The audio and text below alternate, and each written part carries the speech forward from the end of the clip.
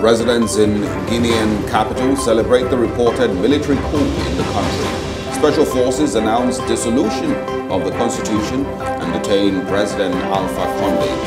What does this mean for West Africa and the future of constitutional government?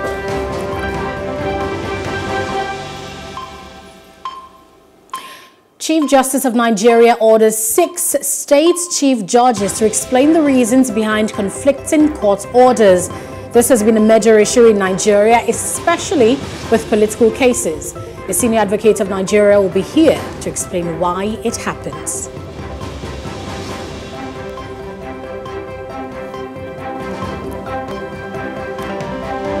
Nigeria finishes 33rd place on the medals table as the Tokyo Paralympics end. Better than the Olympians did, but not as good as the Paralympics team at Rio 2016.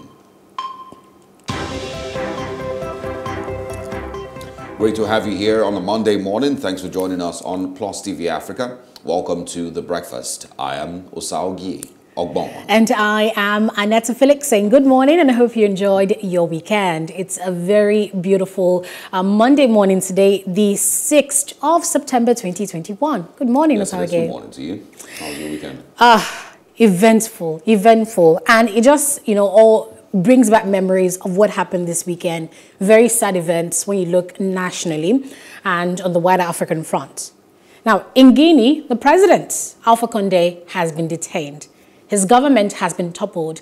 The military has essentially taken over, suspended the constitution, the National Assembly, locked all land and air borders into Guinea.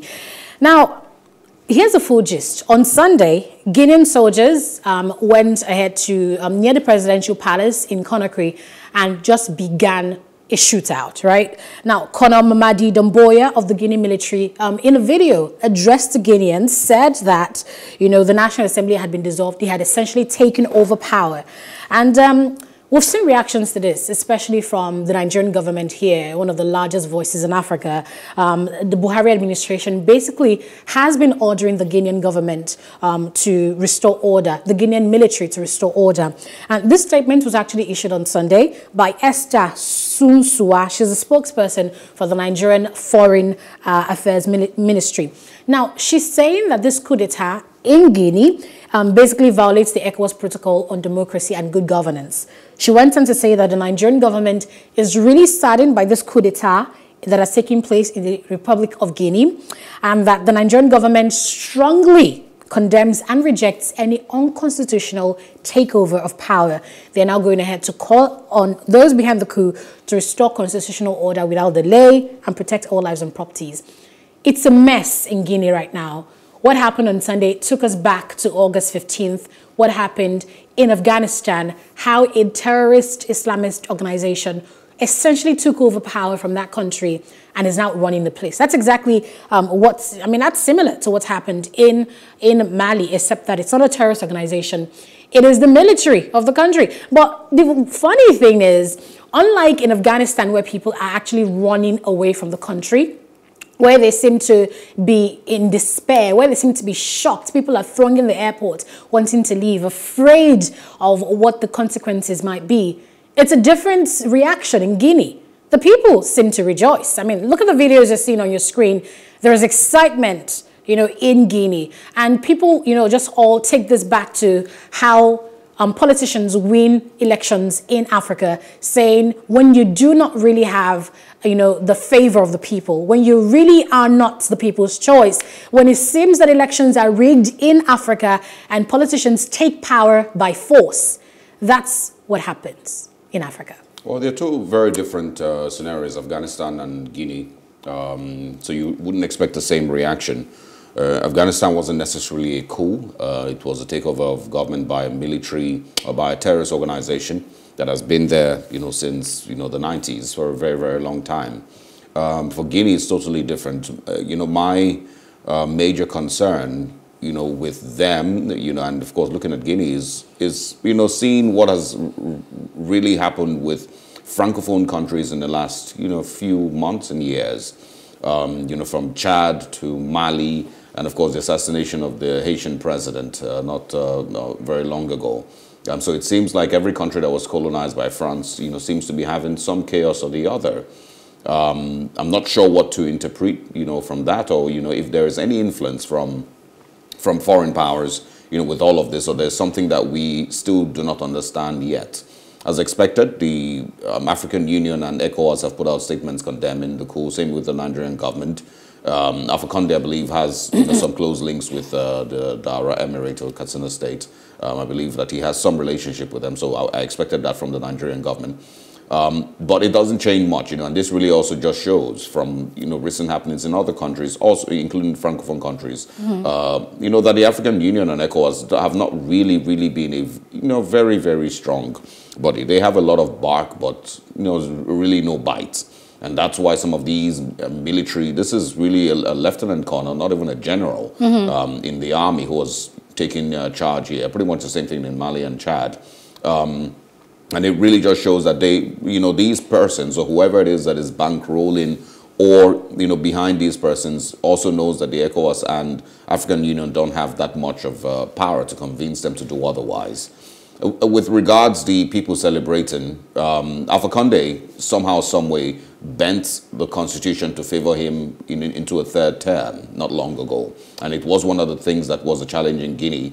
And so I agree with you when you said that, yes, when you don't have the full backing of the people, you eventually get to see people celebrating when you are thrown out of power like this. It's a very, very shocking, change of events between where he was last week and where he is today, and looking at how small you immediately become when power is taken from you. Looking at those pictures, very embarrassing pictures, and he's going to live forever with those pictures all over the internet, seeing what has happened. What will happen next? Nobody would be entirely sure. Will the African Union or ECOWAS, any other country, be able to bully these soldiers into, having a rethink? I don't think so, because of course, the penalties for overthrow of government or for treason or some of all of that might be death. So very likely they will not be able to. It also is very, very important to see, like I mentioned, the reaction of the people celebrating this, because maybe they weren't huge fans of Alpha Conde in the first place, and they would like to see a change in government. But I don't know if they also understand the peculiarities with having a military takeover. And, moving away, even if it might be temporarily, from a democratic institution in government. Do the people understand that, or do they even not care at this point? And that's one very, very vital part. It seems like a lot of people in African they just countries say out with the old. Exactly. They don't care much. They don't really care much with what happens next. That's what the environment seems like. They just want a change in the status quo. Yeah, so pretty much, same. It's not necessarily an out with the old scenario. It is a whatever it is, for us to get away from this government that hasn't really favored us. Even if you're bringing a native doctor, to take over power, we would accept it. And that, paints a picture of what leadership in Africa has been like for a very, very long time. All right, so just a quick update regarding this story. We know that the World Cup qualifiers that were supposed to hold in Guinea has definitely been postponed as a result of this. Just when we think it couldn't get any worse, here in Nigeria, we saw just another example, because lots and lots of these cases we see every day in the news. Just another example of the failure of our security infrastructure in the country. The brother of Omoyele Sowore, Sahara Reporters publisher, convener of the Revolution Now movement, whose name is Olajide Sowore, has been killed. Olajide was a student of the Igbenedion University, Okada, and he was killed on Saturday along the Lagos-Benin Expressway. 5 people were allegedly abducted in that particular incident, and the police spokesperson in Edo State said that they're on top of the matter, and that here's what they're doing to basically get justice. They're combing the bushes, combing the forest in collaboration with vigilante groups in Edo State, and that the police is trying to find the perpetrators. And now we have no word from the kidnappers of those people, no word from the killers, no word yet from the police regarding have they found these people, the people who were kidnapped, are they making a ransom demand? So it's just, everything is just in a haze right now. But, people are saying that this is what you get in a country where anything goes. People are killed on a daily basis. People are abducted on a daily basis. It only now seems to be a big deal when it happens in their numbers, like we see in the north, and then when, it affects someone who's popular or close to them. But it seems now be our daily reality.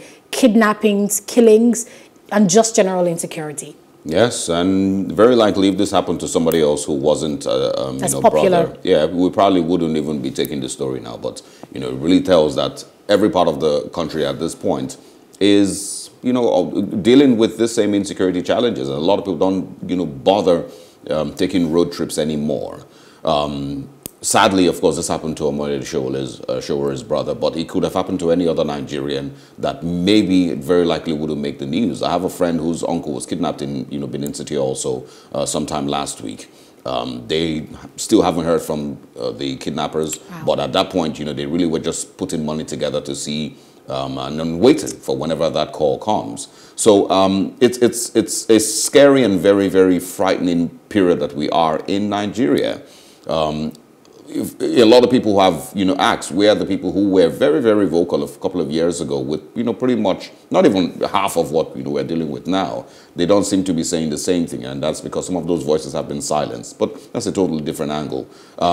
As we're talking about, because I read the story on Saturday morning, I was here on the news. While we're talking about that, we're also seeing in Katsina State that a member of the House of Assembly's wife also was kidnapped in Katsina State, along with many, many others incidents that have happened. The Katsina State State House of Assembly, I saw a video of them crying.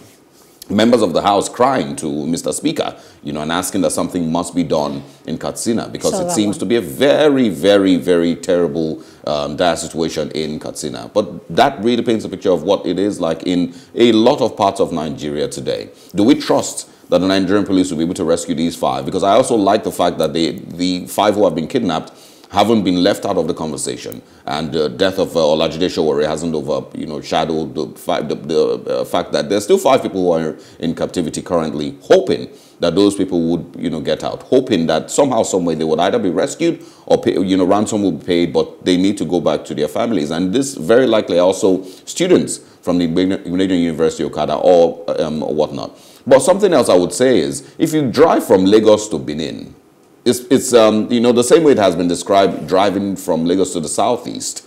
The number of checkpoints that you see, police checkpoints that you see, is hard to believe. So which is an irony when you compare it with what happens regarding security on those roads. It is hard to believe that there are this many checkpoints and the use of this many checkpoints, because there aren't so many. It's not a terrorist route. So I don't understand why there are so many checkpoints. Before people would say they will count up to 30 or 40 checkpoints in just one stretch. It feels like every 1 kilometer you drive, there's a new checkpoint there, checking the same thing that the person behind you has checked.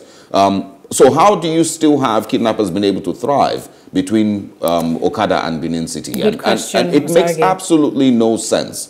But once again, rest in peace, Olajide. Condolences to the Sowore family, and we hope that these 5 will be found and rescued. We also hope that some of these kidnapping gangs, something must happen. There has to be something done. Amen to that. Let's wrap up with sports and top trending this morning. The Tokyo 2020 Paralympics has ended. It ended on Sunday with Team Nigeria placing 33rd on the medals table with a total of 10 medals. We won 4 gold, 1 silver, and went ahead to snatch 5 bronze medals. The Tokyo Paralympics outing is been described as the poorest in recent times.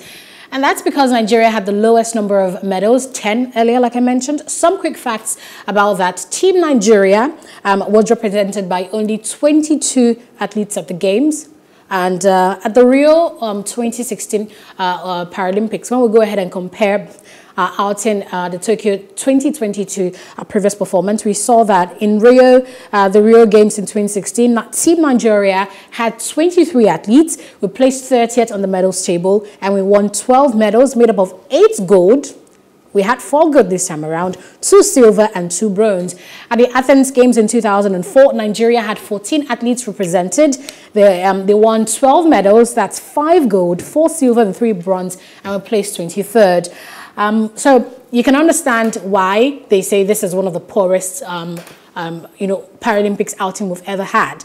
But at the end of the day, you still can't take away from the giant strides they're making anyway. When you compare that with our regular team, the achievements is not even comparable because they're doing so well. And it just goes ahead to, show why I am so passionate about reporting persons with disabilities, because they have gone ahead to show that disabilities is not a limitation, whether it's physical, whatever it is. These people that are physically challenged, as they are so-called, go ahead to push the limits of their bodies and prove to the world that they can achieve much. So it's fantastic. The next Paralympics will hold in Paris in 2024. Yeah, just briefly would say proud of them. I don't, want to even include the conversation about this being the worst because they've done exceptionally well. It took more than just, determination. It took a lot for them to be there and to win these medals, even with the disabilities that you've mentioned, which completely haven't stopped them in any way. At all. So I'm completely proud of them. Even if they came back home with one medal, I am completely proud of these Nigerians. And, I really hope that we are able to transform or, give them or show them actual benefits of taking part in the Paralympics and winning. There should, and I said this, before when we were, talking about the Olympics, that there should be more support for Nigerian sportsmen and women by Nigerian brands.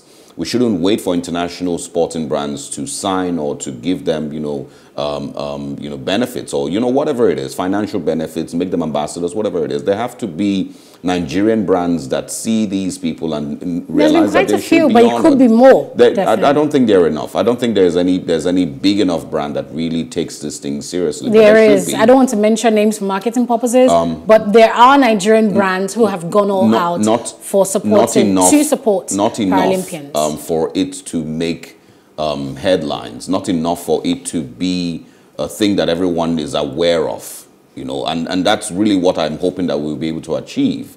The support for our sports should be more support. I understand that there's banks who support basketball, there's beverage brands who support one sport or the other here in the country, but there should be more support for Paralympians and for those people who go over there.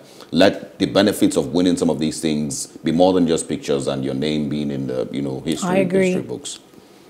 So that's it on Top Trending for you this morning. We told you about the military takeover in Guinea. We went on to tell you about the younger brother of Omoyele Sowore, convener of the Revolution Now movement and publisher of Sahara Reporters. His name is Olajide Sowore. He was killed, unfortunately, by gunmen, as the police have confirmed on Saturday in Edo State.